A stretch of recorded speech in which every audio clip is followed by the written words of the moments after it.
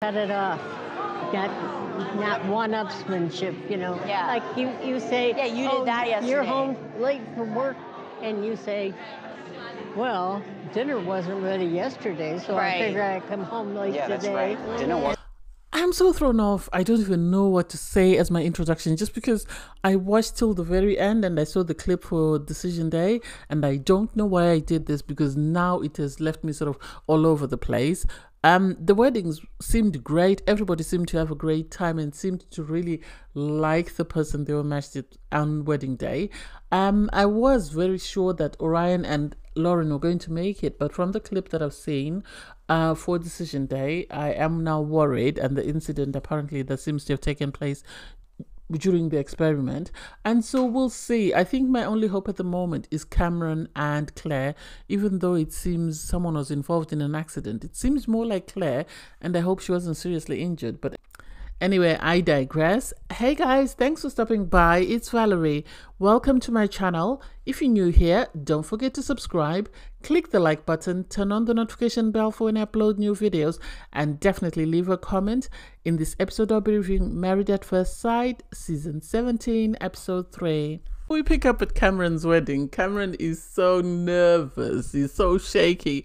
And when he sees Claire, he's ecstatic. He's excited. I think he really likes her. So I have hope for them. Obviously, the family's write, letters sort of to explain who their person is. And in Cameron's, they didn't really give personal information. All they gave was the fact that, he's a tall guy. They spoke about his bike shop, and that seemed to be it. And I liked their service. It seemed emotional. Claire had saved a seat for her brother, and they really both seemed very impressed with the person they were matched with.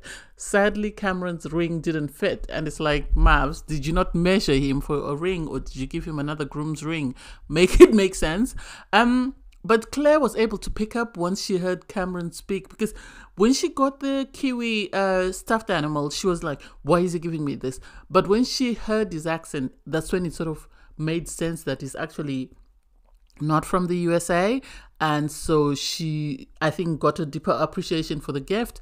After the wedding, they sat down, they seemed really ecstatic. And on his part, I have to give him credit. Cameron said if he was in a cafe and he was having coffee and she was sitting there, she's someone he would want to talk to. So that shows that that's his type, which is good. And the fact that, he said you're more beautiful than my ex, and it's like, Cameron, your ex is going to see this. What do you how do you think they'll feel hearing you say that? Yes, you're trying to impress your wife, but be careful. Claire, on her part, seems happy with Cameron. She seems ecstatic. She was happy to be marrying him, and she sort of gave the impression that, he was her type. He told her that he's from New Zealand. He told her he's got a sibling. And I've always wondered why he doesn't say anything about his family. Apparently, he's got dual citizenship, so he's both American and a Kiwi. He's from New Zealand. His mom is from America, and so he said his parents couldn't come for the wedding. But I remember I said this last week when I was saying maybe his family is waiting until after 8 weeks after Decision Day, and then they'll get to meet the bride. And it seems this is what they've decided. So after Decision Day, the plan is for them to go to New Zealand and also have another ceremony there with, his parents and the rest of his family, which is sweet. She seemed very receptive, so I have high hopes for them. I wish them, I root for love, so I hope they really do work out. Although Cameron looked like a deer in headlights, because Claire was trying to sort of ease him in, because she was saying, I'm a quadruplet, my sisters are going to interrogate you, and he seemed terrified. He really did. He seemed scared. And I hope they don't put him off, because he seems happy to be matched with her. He gets the impression that she really wants this.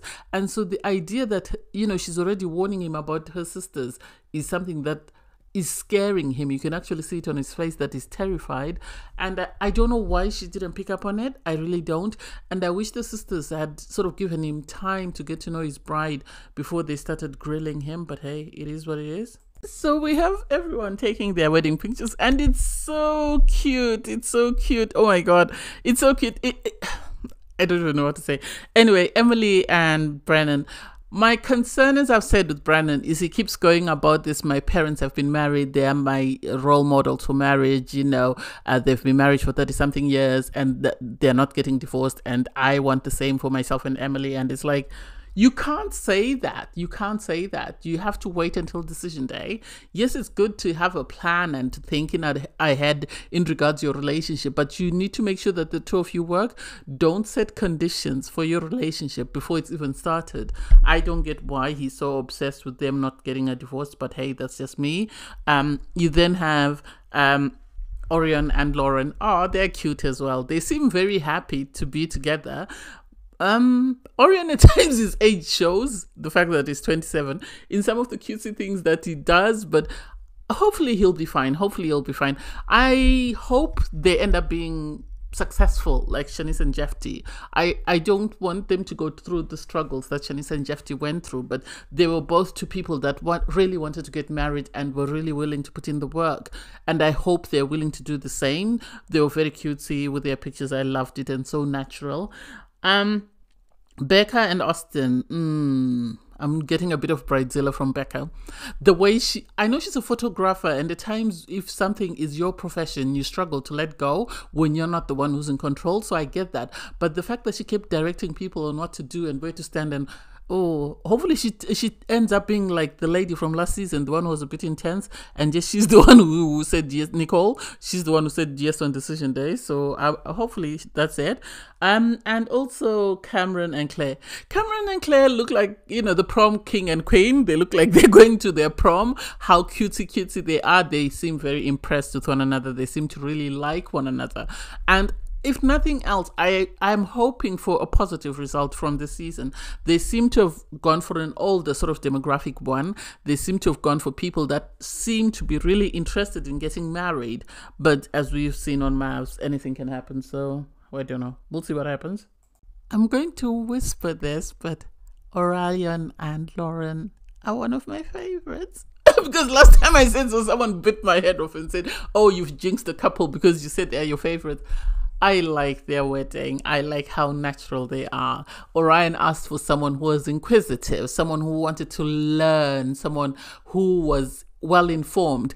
And so to get Lauren, they're having this conversation about grass dancers, and or Lauren is saying, I want to understand what is that, because I know with Native Americans, you're not a monolith, you're not all the same. There is some sort of nuances that come with different tribes, or some differences that come with different tribes. So for him to have someone say that, oh my God, is amazing. I hope we hear him also asking her about herself, although he says he's always dated outside his race, which was cute.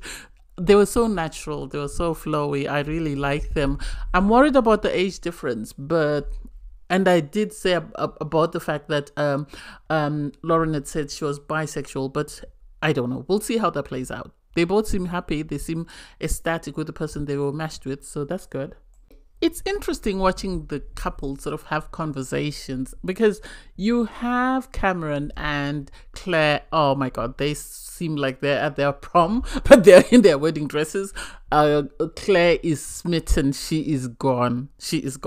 Cameron is trying to be the gentleman, because even when they went for their dance, he was asked, I'm 5 foot, would you have any requirements? And he said, I wanted someone who was 5'4" and above. And so, and they explained, it's a bit awkward in the sense that he's this tall guy. He looks like he's about 6 feet, and he's having to sort of crouch over his bride, I think because she's wearing little pumps, because, it's going to be a long day. Maybe as they become more comfortable and she wears higher heels, they'll be less awkward, but it does look like it's going to be painful on his back and her back, because she's going to have to sort of stand on her tippy toes to reach him. But they seem very comfortable. They seem very happy. Cameron just wants, Claire to be comfortable and to understand that he's in it for the right reasons, and, she's safe. And I think if I were looking at the couples as they are, I would say Lauren and Orion and Claire and Cameron have a higher chance of actually making it, in the sense that they seem to really like one another. Becca and Austin seem to have a lot of things in common. My only concern is that she doesn't boss him and he eventually gets fed up. With Emily and Brennan, if they stay married, I think it's just because Brennan wants to stay married, but they might be the train wreck couple. They might be the train wreck couple because they're having a conversation and she's sort of telling him, oh, did you have a great time at your bachelor party? I had an amazing time. You know, I drank shots from the stripper. And he's sort of wondering, oh my God, what will my parents think when they see this? Because I think that's where his mind automatically goes to, because he knows. I always say this, when people go on mavs, they need to be cautious of how they behave, because mavs is going to play your worst moment until kingdom come. They're going to milk it dry. And so for her to behave that way, I don't know why, given how they showed Dominic last season sort of chasing after the strippers. So I wish she had behaved better. Becca and Austin, they seem happy, really. They seem to also have a lot in common. They were talking about, you know, going skating, and I don't know, and their allergies. And so I don't know. As long as she doesn't boss him about, I think they'll be fine. I think they'll be fine. But if she starts to boss him about, he might check out. So everybody had someone say a speech, and I guess they were awkward just because, you know, they don't know the person that their relative is getting married to. They don't know the family, so they don't want to offend anyone. And so it's sort of bordering on, what do I do? What do I say that will please my family and also not offend the other family? And it was cute that when Lauren's friend mispronounced Orion's name, she corrected him immediately. And it was like, she ain't playing about her, man. She ain't playing. I have high hopes for them. I really hope they both seem to be in it for the right reason. So if they're willing to put in the work, I can see them working. Cameron, obviously, you know, he's worried about the sisters because he's already heard about the sisters. And for the sister to say, I'm very protective of my sister, I'm this, that terrifies him, because he doesn't know what to expect and he doesn't want people that are very intense, and he comes across as someone who's non-confrontational. So I hope they tread with care and they don't end up chasing away, you know, he could be this New Zealand prince for all we know for Claire. So I don't know, we'll see. His family was happy. I like the joke about, oh, I'll now talk about Claire. Anyway, I can only give you seconds because I really don't know her. So that was cute. Brennan had his dad give the speech and it was like, oh, this is awkward, but he did try. And so it was nice to see everybody had someone sort of stand up for them and sort of give a speech and speak on their behalf. We didn't see Orion's family. I don't know why. Maybe it wasn't as toxic, or it was more emotional, so the producers couldn't get what they're after. And then you have Austin and Becca sit down with each other's friends, and it's the most awkward thing ever. Mavs families will embarrass you. I don't know why they do this every season. They will embarrass you. They will say some things that are like, because like Brennan's friends are sort of asking, what was your first impression? And the way Becca started it off was off-putting for them. There was because she was talking about, oh, I hope he's not here for I didn't want someone who was here for followers. I didn't want, and they were like, what does she mean? Is she here for followers? And then she ended it very well by saying, you know, him becoming emotional is what made me realize that, no, he's in this for the right reasons. He's not just in it to be on TV. So I have high hopes for them. They are my couple, which I say that 50% they could work, 50% they couldn't work, as long as they're both willing to put in the work. Austin is speaking to her family and they're telling him that, oh, she's very direct. You need to know yourself. You need to know your self-worth. And she's very sex positive. And it's like, why would you say that? Why? Why not just reserve your comments if you have nothing nice to say, instead of scaring this poor man before he's even got to know his wife? Because now he's thinking, is she a swinger? Is she what? Is she... I don't know. At times people should just keep quiet if they have nothing to say. I don't know why Mavs always asks family members to speak to the spouse so quickly, so soon. Cameron's mother-in-law is ecstatic. She's smitten. Claire's mom, the way she was dancing with Cameron, and she was so excited and giddy, and it's like, oh my God. Even the sisters, although they're sort of trying to be standoffish, they seem excited about him, but they're saying, oh, they're trying to make out like he's got a big head. He's telling, I have a feeling Cameron might come from money. I have a feeling he might come from money. I remember saying this about Steve, saying Steve has money. I'm going to be the first one to put it out there. There must be a reason why his family don't want to be seen on camera, and they want to make sure that this marriage is actually real. The fact that he says he came to America with $5,000 and he started his business, I have a feeling he comes from money. I have a feeling because of the way he talks and the way he carries himself, he must come from some sort of wealthy family, and they want to remain anonymous until this whole thing is finished. And if it then turns out that yes, it is a genuine marriage and she's really interested, then they will step forward. Watch this space. Watch this space.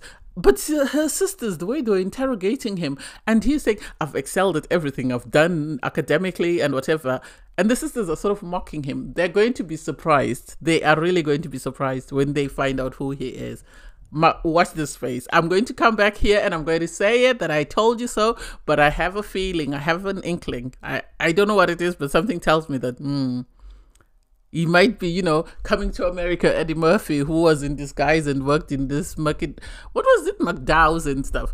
That's the impression that I'm getting from Cameron.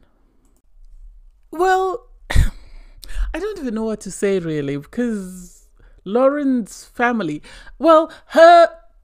Lauren has a chat with Orion's sister and friend, I think, and they were sort of very accommodating. They wanted to know about her and they gave her some positive advice on what to do, because she says she needs, she needs reassurance from people, positive affirmations from people. And so they were telling her that, you need to tell Orion when you need that, or just to say, okay, at this point in time, I would like you to give me, validation on something, or to give me positive affirmations, or just to reassure me, to make me, because she's still struggling with her self-worth. She wants people to sort of validate her. And so that was good. The dad, though, is coming with the smoke. The dad is coming with smoke because he asks Orion that, okay, so what are your plans? Because he was happy that Orion is an electrician, and Orion seems to have been licensed to work in New York. And so he asked him, what are your plans? And Orion is telling him the truth that, I want to buy a house on the East Coast and also here in the mountains, and so I can alternate between the two. And the dad is like, well, you haven't included my daughter in that. And it's like, he hasn't had an opportunity to think. Give him time to speak to your daughter and to reach an understanding with your daughter before you come in guns blazing. It's not like he's going to bundle her up and run away. I was scared for him. I was scared for him for that. I really was. And then when the dad asked him the next question, you could see he was nervous because he didn't know what to say or how to answer the question. So because he was very nervous, the dad was like, even if whatever questions I ask you, it's too late for me to say no because you're already in the family. And Orion was like, yeah, I still need your approval though. And the dad was like, okay, it will take time. I hope Orion proves Lauren's dad wrong. I actually hope he comes across as the best version of a husband that his daughter could ever have. I like the fact that they incorporated his culture and they had this drum dance. It was sweet. Obviously, with the question and him sort of talking about, I've never dated in my family and the patriarchy and stuff, I think he was just nervous. He was just waffling whatever came to mind. So it's sad, but hey, it is what it is. And then you have Emily. Emily is having an amazing time. I think she forgets that her in-laws are there. She is a party girl and still wants to party, and it's like, maybe calm down a bit. Although her in-laws seem to be having an amazing time because they're dancing on the dance floor. So hey, it is what it is. I think all the couples seemed to get along very well at the wedding. I had high hopes for Orion and Lauren until I've just seen the trailer of the decision day, and it doesn't look like they're there, and there's this allegation of someone having slept with someone. So I'm nervous because they were saying, we're very connected, we feel like we were meant to be here, we really like one another, and so I'm a bit confused as to what went wrong. I like the fact that they really had an amazing wedding, even the bouquet when it was thrown, and so I really wish them the best. I really hope they work out. And Claire and Cameron had a conversation with Claire's grandma, and so they both seemed very happy, and Cameron was able to charm her, and so she seems smitten with him as well. What do I think of the couples? I am concerned. Normally, I'd like to sort of watch a few minutes and then review, and watch a few minutes and review. And I don't know why I left it till the end, because now I'm sort of thrown off by the Decision Day clip that I've seen. It seems they're going to bring back Michael. I think they finally found him someone, so I hope he finds someone. But the weddings were too long. I don't want to say they were too long, but they extended in the sense that they showed us people dancing, and they showed us, everything, the conversations with the families, which were all very awkward. So I'm thrown off with Orion and Lauren. What went wrong, really? Why did I watch the end of it before I gave my review? Now I'm questioning myself. Anyway, it was a great episode. I really enjoyed it, and so we'll see how it plays out. I hate the sex questions. I would hate family members asking, are you having sex tonight? Are you having sex tonight? And it's like, we really don't need that. But anyway, I can't wait for the honeymoons. It seems like there's going to be a lot of drama. I initially thought these couples were matched very well and would be very successful. Now, with the clip that I've seen, I am worried that some of them might just buckle under the pressure of the experiment. But anyway, we'll see how it goes. Thanks guys for watching. Please don't forget to like, share, comment and subscribe, and click on the link in my video to watch my review from episode 2. Bye guys.